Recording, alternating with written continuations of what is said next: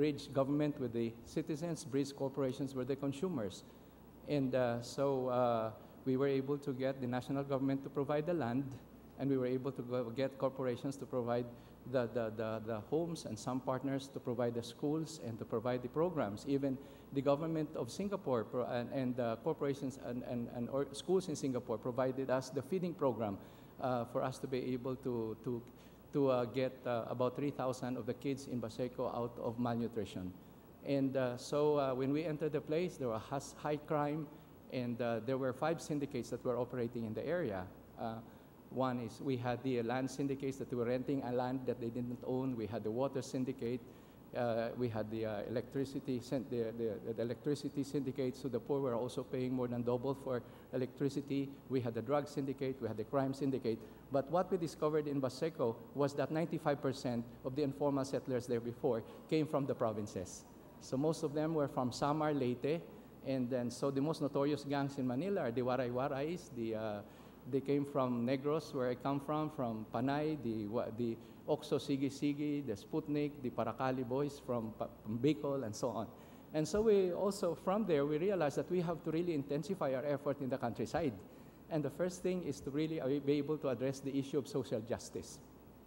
Because, when people do not have land, then they have no homes to build in safe areas. And so it's the victims of typhoon calamities, the mudslide, the volcanic eruptions, those are the informal settlers, that eventually migrate to the urban area to squat. And it is also the cause of insurgency in the countryside, because poverty has brutalized the Filipino. He's normally caring, he's sharing, he's hardworking, but when he is living without dignity, without security, without dreams and aspirations, then he becomes predatory.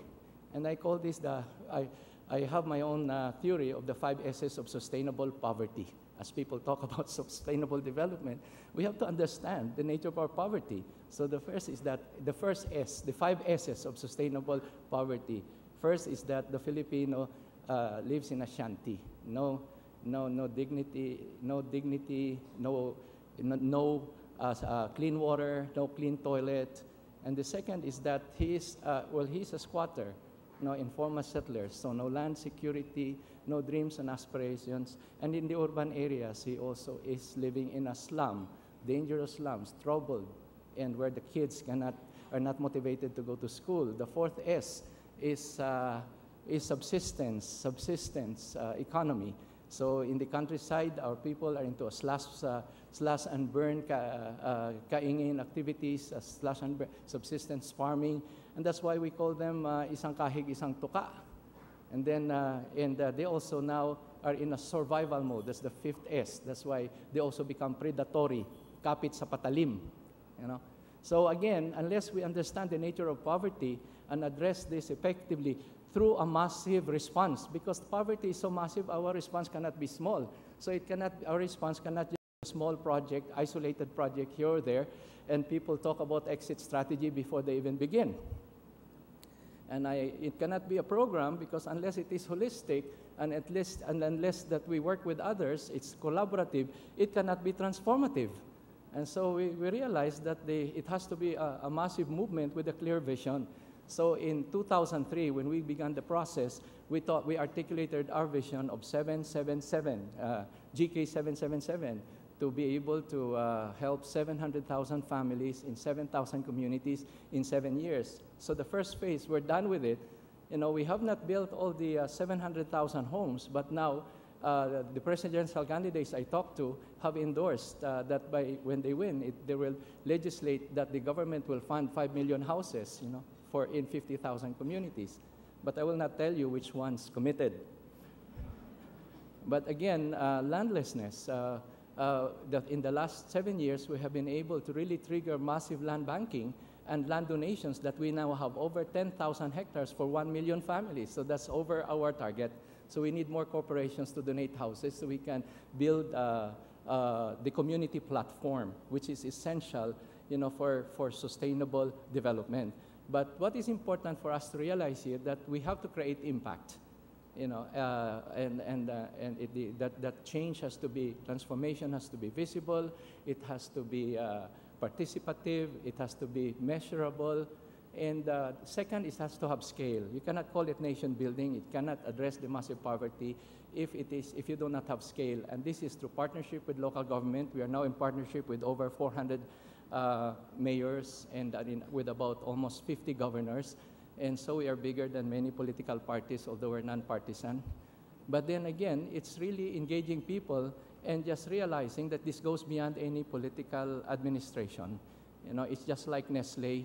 You know, they don't really care who who buys their products because they're inclusive, and development has to be inclusive. It cannot be exclusive. And so it's Christians and Muslims also patronizing Nestlé because it's a good product. But at the same time, everyone, Muslims, Christians, private citizens, the most powerful, the wealthiest, they have to also now work together to build a nation that will be of benefit and value to all. And so we realized that we have to build, we have to bridge need with resource, government with the citizens. Second is that we have to engage everyone. We should not judge anyone as corrupt, although they probably are. But then again, I realized that now human being is totally corrupt. Even if he has only 10% good in him, you have to engage the 10% good. And you bring them into your own playing field of integrity. Because it's important here, two things that I always consider. One is value, shared value. And that's why while we have the vision, we have to achieve that vision through values that and also principles. And so it's about our values are caring, sharing, and about sacrifice for the good of others, going beyond self-interest, so that there will be in abundance for all. So by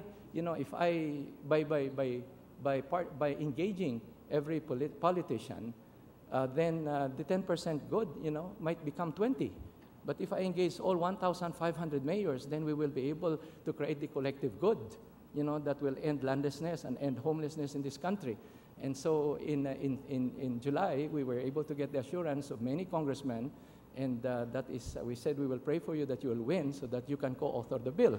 We call it the Kalinga Bills, which is also that to build Gawad Kalinga communities in every barangay in the country.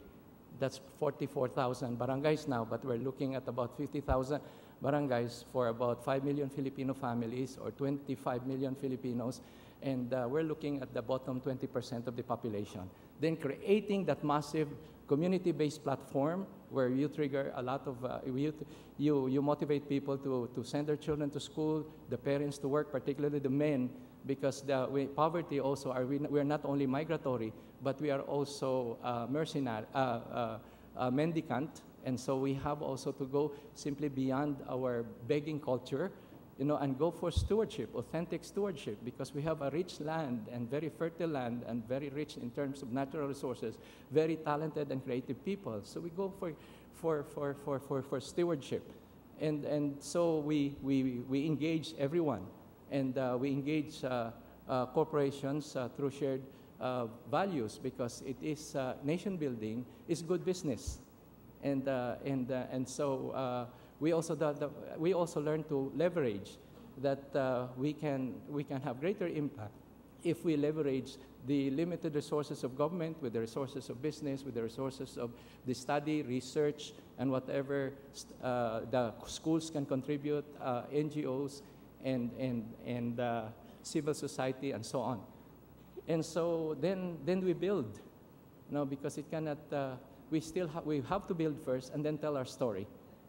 And that's why I can tell about the story of Nestlé, because it's on the ground. It's hope that you can see, that you can touch, and it's real people whose lives have been transformed. And I was so happy because some of the kids in Baseco were able to pass the LaSalle exam. We now have 17 from our own depressed communities who will be enrolling in LaSalle and CSV this year. So